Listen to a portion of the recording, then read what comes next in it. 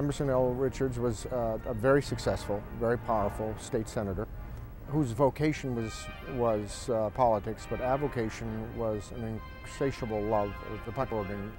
He came from a very successful family in real estate, so didn't have to worry about money most of the time.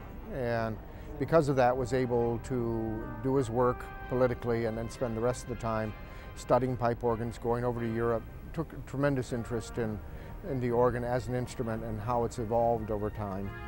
Usually politicians don't get involved in music, but Senator Richards had the foresight to build this instrument. It's part of the culture of the world. Senator Richards was a man with a vision. He definitely had some kind of an insight into what he expected to be able to hear when this organ was completed. And all the engineering skills and all the technical skills that went into putting this organ together had to be magnificent. He studied, he toured, he wanted to know everything that he could know about pipe organs. He brought his ideas to this country from his studies in Europe and so on, and carried out his dream by producing several pipe organs as a consultant and designer, and really changed the direction of American organ building quite significantly. And this instrument, by the way, is not just a collection of lots of interesting tones all thrown together. It's a very carefully designed and very carefully worked out plan of ensembles. This is a truly classically inspired organ in many ways. And it was perhaps one of the leaders in developing a classical structure in American organ building. Senator Richards took the lead in pipe organ design. He helped formulate the tonal schemes for what would later be known as the American classic organ. Richards wrote numerous articles in the trades and became a respected contemporary of some of the most prominent organ builders and theorists, including George Ashdown Audsley, Hans Steinmeier, Henry Willis III, and G. Donald Harrison.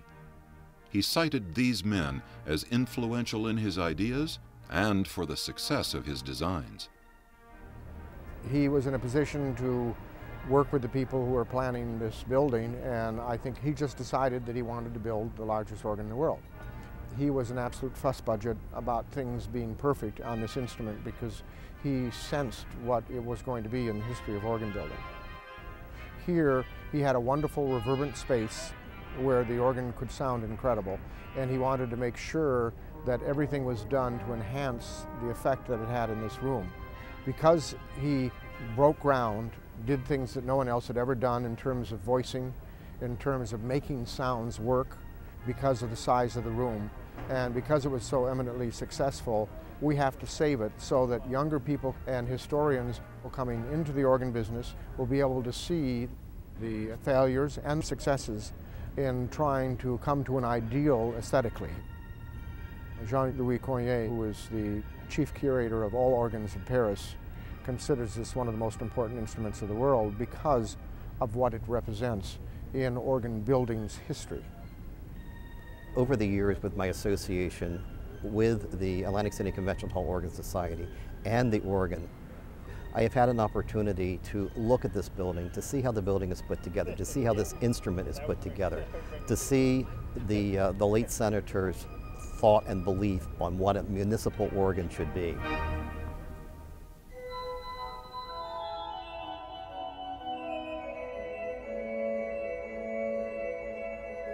But Richards could not have created this landmark pipe organ without Charles Seibert-Losh, president of the Mider-Losh organ building firm. Losh, a native of Harrisburg, Pennsylvania, was a self-taught musician who'd led several small orchestras as a student. Upon graduating, he joined his father in working for the M.P. Moeller music store. His flair for the profession made him a pioneer in sales of pipe organs to cinemas and theaters. After 13 years with the firm, Losh was ready to move on. In 1920, he and brother George purchased the Midmer & Son organ building firm. Riding a wave of theater organ sales, Midmer & Son prospered and was renamed Mider-Losh in 1924. In the mid-1920s, Losh crossed paths with another inventor named Thomas Edison. Designer of the Edison phonograph, Edison also sold organ recordings under the Edison record label. Mider-Losh designed and installed a 3-manual 7-rank theater organ at Edison's Columbia Street recording studio in West Orange, New Jersey. Organist Frederick Kinsley would make a number of recordings for the Edison label, featuring this and other Mider-Losh organs, including instruments located at the Mider-Losh factory on Long Island and the Hippodrome Theater in New York City. One very interesting thing about this instrument is that it was built by a very small company, a company that was perhaps the 10th or 12th largest in the country, not the great big factory builders. Mider-Losh particularly was a real inventive character. He wanted to do new and different things, make the organ better. Oftentimes people like that get bad reputations because whenever someone jumps out and tries to do something new, he'll always make a few enemies. But Mider-Losh, I think, deserves a lot more credit than he's been given. Mider-Losh was known by some as a very good grade B builder. My friends who have inspected the instrument, who have worked on Mider-Loshes in many other locations, almost don't believe the same company built it, because their quality of workmanship here was absolutely stellar, was as fine as any of the finest builders in the history of organ building. Absolutely superb workmanship, the woodworking, the voicing, the quality of pipework, the attention to detail in every way was built the way the senator wanted it to be built. The general conception of the organ has to be that of one person, but he must have lots of help. For example, in modern pipe organ building, just as it was at Atlantic City, we have one person to design the mechanism. That's a technical designer or an engineer. We have to have another person to design the pipes. That's called a tonal designer or tonal director. Then we have to have people to fabricate the organ. Tremendous number of artisans required to build all the various parts of a pipe organ, from the pipes themselves through all the mechanism. Then there has to be a visual designer to design the look of the organ and the look of the console.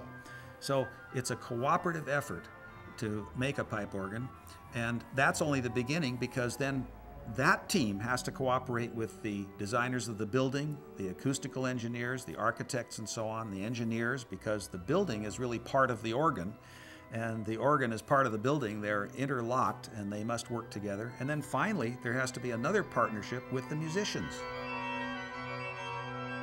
There's an incredible symbiotic relationship between the guys who make the art of the mechanical machine that works and the gentlemen who play it. You're working as a team, and everything the builders have done to improve the instrument, the organist uses artistically. We hold the keys up, they push them down. This is not just the largest, but one of the best manufactured and well thought out instruments ever built. The effect it has on people in a space like this, where you take in the visual and the audible together, is profound. And it is, to me, one of the best indicators of the incredible entrepreneurial and always forward-thinking spirit of our country.